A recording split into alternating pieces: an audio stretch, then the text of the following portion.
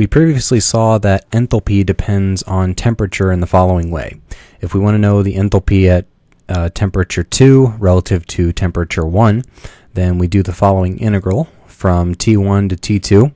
We calculate the integral of the constant pressure heat capacity as a function of temperature over T. So this integral will tell us how much enthalpy change occurs between T2 and T1, or the temperature dependence of that enthalpy. So for things like standard enthalpies of formation, standard reaction enthalpies, those sorts of things, those are typically at standard temperature and pressure, or 273 Kelvin usually. So we want to know, how does enthalpy change as a function of temperature for reactions, for various types of processes. So we're going to have the following relationship here, that the delta H at T2 relative to delta H at some T1 is going to equal the integral from T1 to T2 of the delta Cp of T dt. So this quantity, delta Cp, is going to be the change in the constant volume heat capacity during whatever process this was, and then its dependence on temperature, and then all of that integrated from T1 to T2.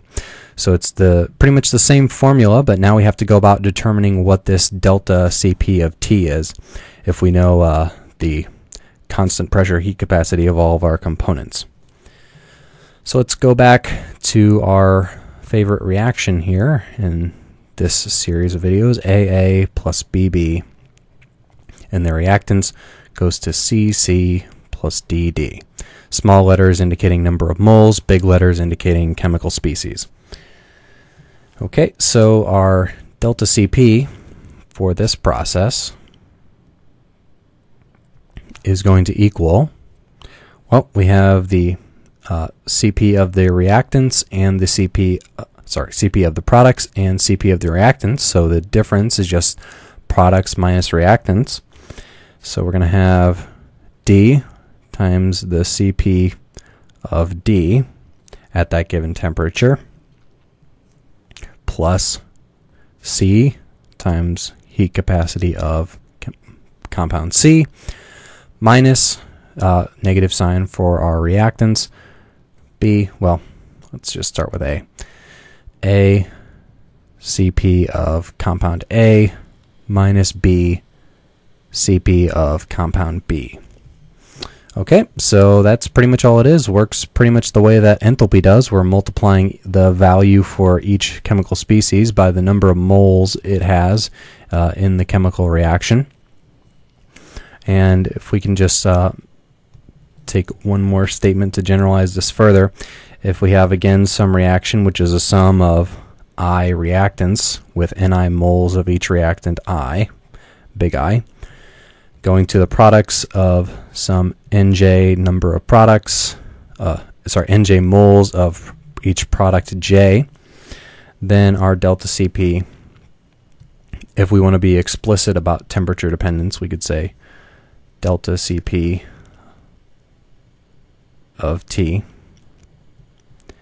is just the sum over all the products of number of moles of each product, Cp of J of T,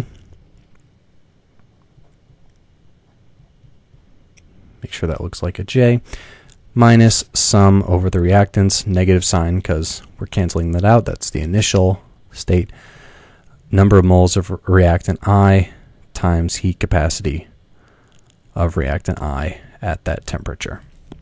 And that's all there is to it. That integral for that delta Cp will tell you how your enthalpy depends on temperature, and usually the temperature dependence of enthalpy is not that extreme, and oftentimes might even be ignored as a first approximation. But if we really want to get detailed and see how these things are changing, this is the type of calculation we would do.